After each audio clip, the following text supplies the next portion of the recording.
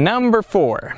Anytime a train is moving, either slowly or very fast, there is a part of the train which is actually moving backwards with respect to the ground. My question to you is, which part is it? I wanted to make a video response to this Veritasium clip because it's a really interesting and counterintuitive problem to have, because if you have a train on the train tracks going forwards, then what part of it could possibly be going backwards with respect to the ground? I mean, you could think to yourself that perhaps it's a piston or something working horizontally, that when it's on its back stroke that it's going faster than it's traveling forwards, and then maybe something along those lines, or maybe something else in the deep bowels of the mechanics of a train that's causing it to look like it's going backwards with respect to the ground. But nothing that can be continually going backwards until you look at the wheels. Now, the wheels of a train are different to standard wheels.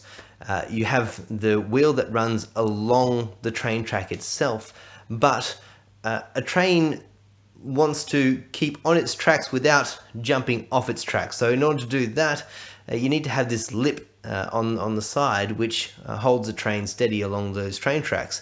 And that lip is larger than the radius and circumference of the driven and driving wheels. When a train is moving forwards, the wheel, unless it's continually slipping, is essentially static with regards to the rail. So as it rotates, a point comes in contact with the rail, and then it lifts off and it's continually rolling forward.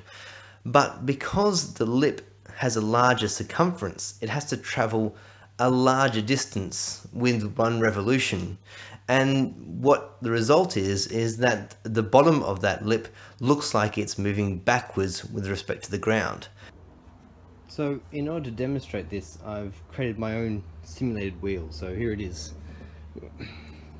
So inside, this is the wheel component which runs on the rail, and this is the guiding lip that runs against the rail, so it keeps the train on track. To show it clearly, what I've done is I've put some markings on the top. When the inner circle here represents what the wheel is on the other side, so anything inside that circle is within above the rail, and anything outside that circle is below the rail. And I've created a little rig here that you can see will help demonstrate it a little bit more clearly. So here you can see that the circle represents where the wheel is, and it just touches where that wood reference is. And then anything below that it represents the lip that's outside of the wheel that runs on the rail. And hopefully when I roll this forwards, you should be able to see what part of the wheel is moving backwards with respect to the ground. So let's give it a go. So let's move our train forwards and see what happens.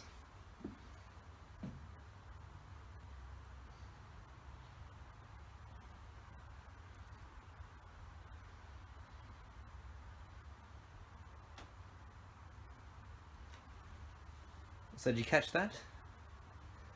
If we do it again, if you keep an eye on these reference lines and then look at the lines above within the circle, these straight lines will never move backwards with respect to these lines, but the ones below will.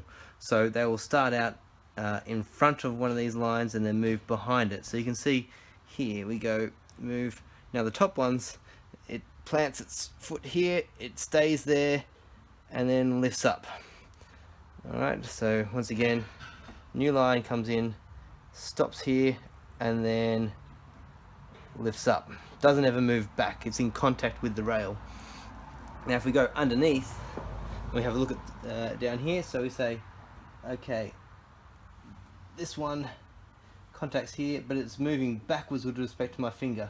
So when I get to the point it reaches, it's moved all the way backwards to here, and so this is continually moving backwards while the train is moving forwards.